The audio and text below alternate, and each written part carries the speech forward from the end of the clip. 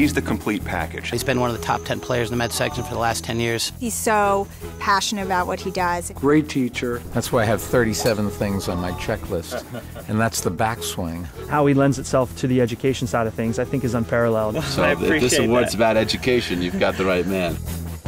Carl Alexander's exposure to the game began with meeting some of the game's greatest figures, thanks to his dad, Jules, a world-renowned photographer, and by growing up in a house bordering the range at Westchester Country Club. Carl started my junior clinics, and he had that enthusiasm, and he had this gift of his golf swing, and he was so much fun to be around. And we used to hit hundreds of balls and just go for 8, 9 hours a day. It wasn't uncommon. So, you know, I think started a long time ago for Carl, at least hard work ethic and passion, you know, for his desire. Yeah, he won the junior and he won the club championship twice. And he won 8 and 7 with a guy who had won 14 club championships. That's pretty good.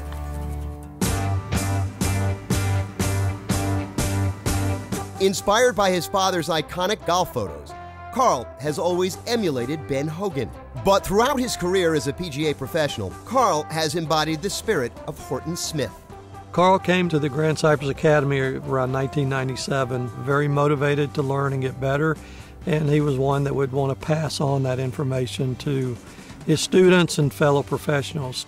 The PGA Director of Golf at the Golf Club of Purchase, Carl's passion for mentoring and educating can be felt throughout the Metropolitan PGA. There are many that aspire to be great and the best they can be, and Carl's that perfect role model. He helps everybody. How's he doing? Whether it's your game he's working on, whether it's our staff, whether it's fellow professionals from even around the corner. You know, he's giving lessons to them or helping them with PGA books. Anything, he is always there. He's energetic, he's sincere, and he's passionate. He takes his commitment to excellence here at work and puts that into the section as well. Be ready to share your ideas, to think, and to be challenged. I introduce you to Dr. Paul Shem.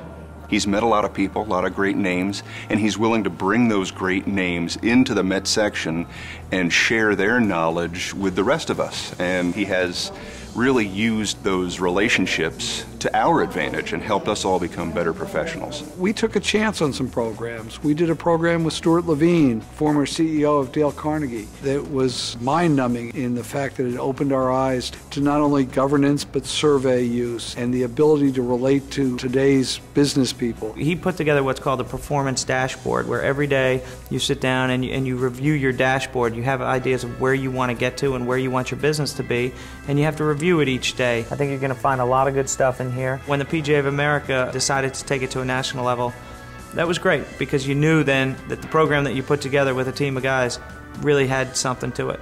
Understanding sort of the roots and the history of the game, you know, he sort of always holds that very close to himself, and I think that comes out in a lot of the things that he puts together on a sectional level and from an education perspective. It's his passion, and I believe that, you know, he's not really trying to get an award, he's just doing what he loves to do. Nicely done.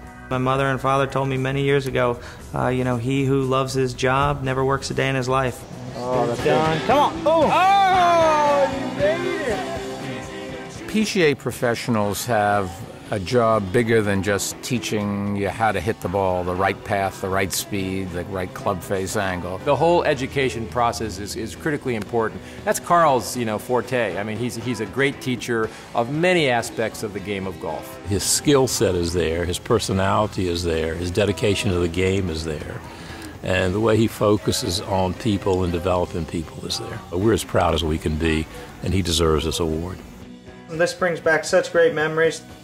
Can't thank you enough for moving to the Westchester Country Club and giving me an introduction to golf here. My pleasure. Yeah, really nice.